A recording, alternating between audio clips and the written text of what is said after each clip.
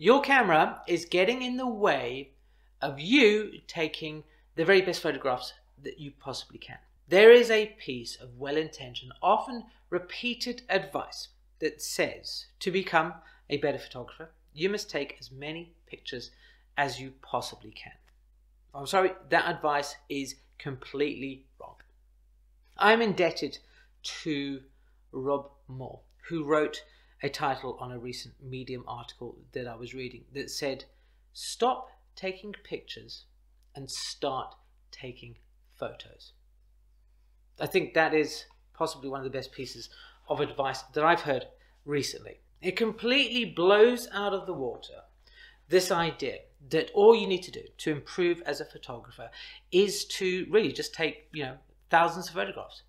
If you take 10,000 photographs, as the saying goes, you will be a lot better. But what if you don't take those photographs with any sort of intent, with any sort of purpose? Just randomly machine gunning your way through every photo session that you have, filling up CF card after CF card with the expectation that, out of those thousands of photographs, there'll be one or two that will be okay, that would be, worth keeping. How is that going to make your photography that much better? When you turn up to somewhere and you get out your camera and you start taking pictures everywhere because, you're excited, then you are missing opportunities. You're not connecting with the environment that you're in. You're not in the game. Your head's not in the game, right? The next time that you go out somewhere doing street photography, right? When you get off the train or off the bus or wherever when you go into the city, don't just start taking pictures willy-nilly, right? Have a coffee, walk around a bit, get a feel for the environment, the ebb and the flow of the city life around you. Landscape photographers have this easy because they often need to walk and spend some time in the environment where they're photographing before they get to take pictures. So they are becoming naturally in tune with the landscape, with the scene, and listening to its voice and how it changes its moods. And portrait photographers have a similar thing where they can talk to the client. So when you go off the next time to take photographs, put your camera back in its bag when you get there, right? Just chill, right? There will be opportunities. You're not going to miss the once-in-a-lifetime photo, which we'll talk about in a second.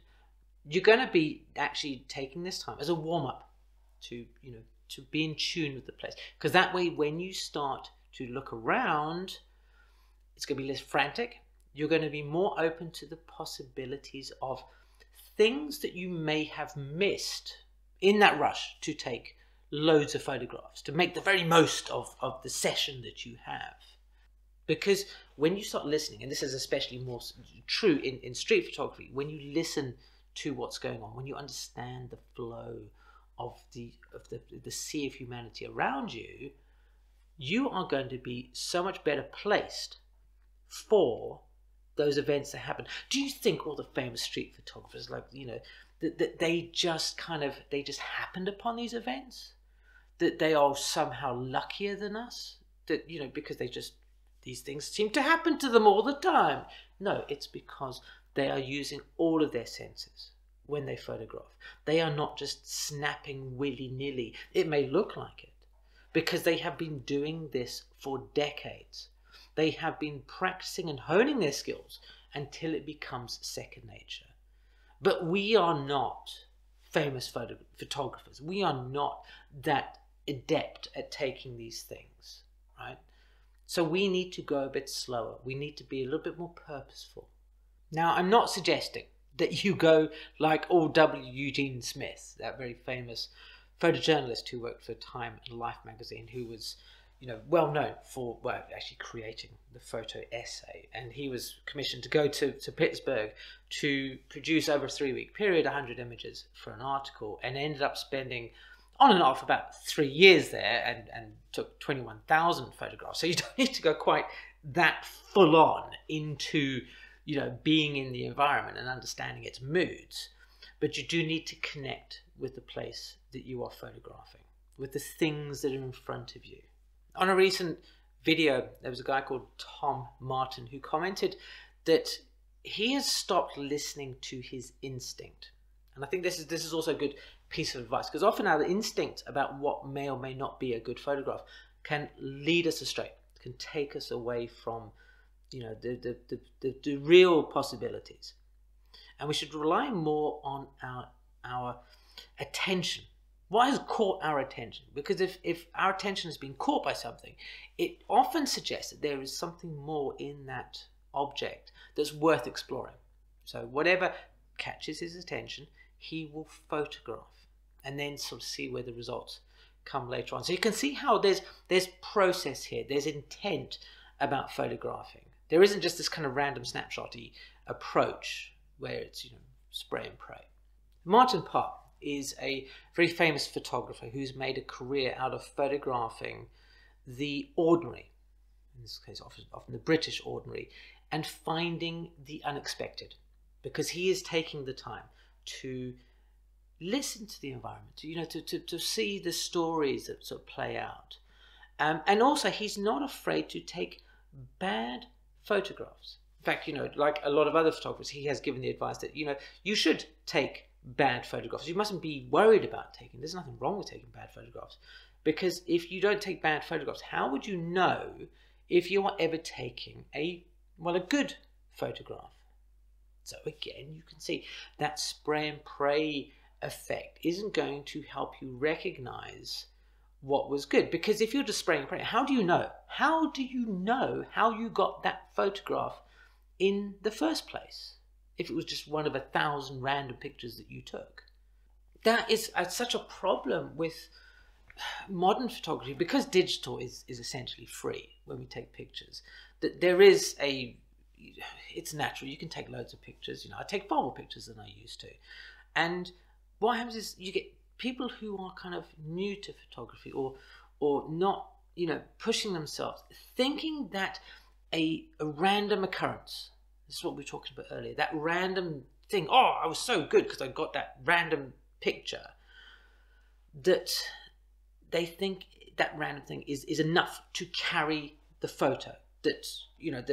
That pigeon doing a quirky thing, or just floating off into the sky, or the way something has fallen over or something, is how good they are as a photographer, because they caught that thing.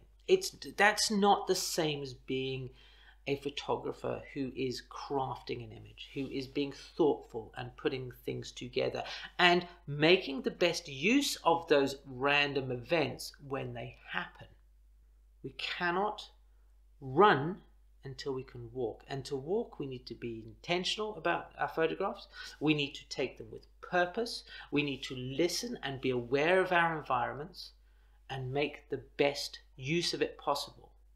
Sebastião Salgado is a photographer who I feel epitomizes this approach completely. His work in the mines in the Amazon rainforest is mind-blowing. It is a joy to behold, and yet the images, the messages they convey is anything but joyful. It is about the insignificance of man and the debasement that man will put themselves through in the chase of riches.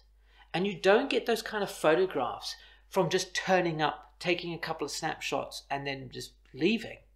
You get that because he was involved. He was listening to their stories.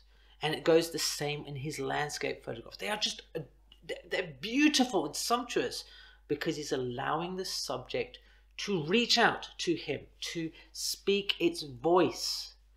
And I want you to start doing that. And the best way for you to do that is to slow down, put the camera down, think about what's going on, and watch Salgado's video, because he is the photographs, I struggle to put them into words, which is not the best advertisement for you clicking on there, but go and watch it. It's awesome. Thank you ever so much for being here, and I'll see you again soon.